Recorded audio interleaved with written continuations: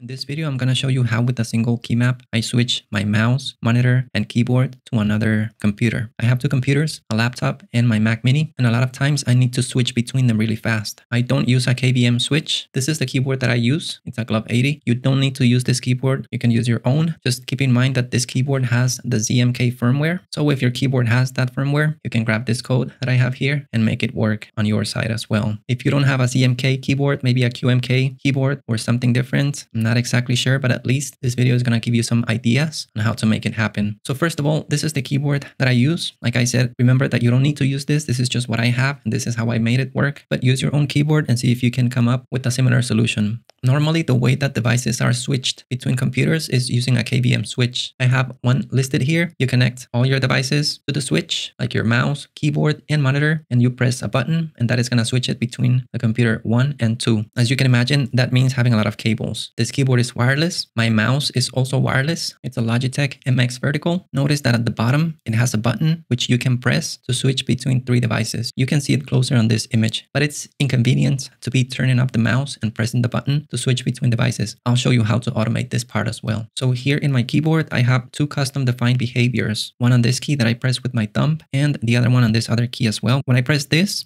a series of steps or a series of key maps are going to be pressed. Let's look at this, for example. If I press this button, this macro is going to be executed, which presses a series of key maps. It's going to key press right command, left command, and the number 5. Then it's going to release it, and it's going to wait 50 milliseconds. That is going to switch my mouse. I'm going to show you what all this means in a little while. Then to switch the input source on my monitor to the other device, here's another key press. This is going to press left control, left alt, left shift, left command, and the number 5. I'm going to show you what that does in a little while as well. Then it releases that, it waits 50 milliseconds, and then it switches the keyboard. It's just gonna press this key, Bluetooth 0, which is the one that we can see here on the magic layer, Bluetooth 0, and that switches the keyboard itself to another device. The same thing happens with the other button that I have here on the left. When I press this, the macro here is gonna be executed. Notice that the name matches here, we have the same name. This is gonna switch the mouse, but instead of the number 5 that we had here, notice here, number 5, and Bluetooth 0. This is the same, but it's gonna press number 4, and Bluetooth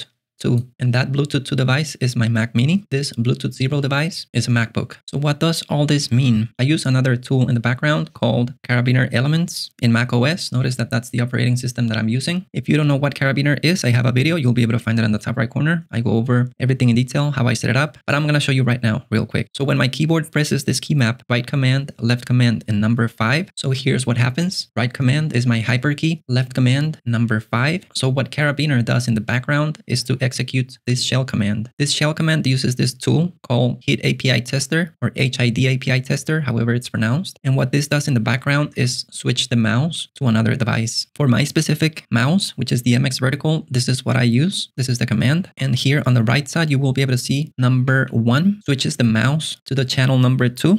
And this 0 that you see here switches the mouse to the channel number 0. So this is the same thing as if you were going to press the button that is down here. This is the channel 1 and this other one is the channel 2. So I don't have to flip the mouse. That key map is going to take care of that for me. What happens after the mouse is switched to my other computer? Then I switch the input source on my monitor. And how do I do that? When I press this key map, left control, left alt, left shift, left command, and number 5, I use another tool, Better Display. It's for macOS. And I open it. You have to pay for the pro version, so you get keyboard shortcuts. If I come to this section here, you will be able to see that I have a few shortcuts configured. This one, number 4, switches to HDMI, and all of these keys and 5 switch to DisplayPort 2, which is my other computer. So by pressing this, I switch the input source on my monitor to the other computer. And then the last thing I do is to switch the keyboard itself. That's the last step by pressing this button, PT0. The exact same thing happens when I want to switch to the other device. I went over this already, but with the number 4 instead. If we go back to Karabiner, we're going to see here that I have the number 5 and I have the number 4. The same thing happens in Better Display. I have the number 4 and the number 5 to switch between the 2 devices. And the same thing happens in the keyboard. This is Bluetooth 2, which switches to my other device. If you want to see a video on how I use this hidapitester, how I came up with this command, because you have to figure out the command that you need to use, let me know down in the comments. I can create another video for that. I'm still testing this keyboard out. So far, it's been great. Once I feel comfortable with the keyboard and if I like it, I'll release a video to show you what I like about it and what I don't. Some people may ask, do you need to use a ZMK or QMK keyboard?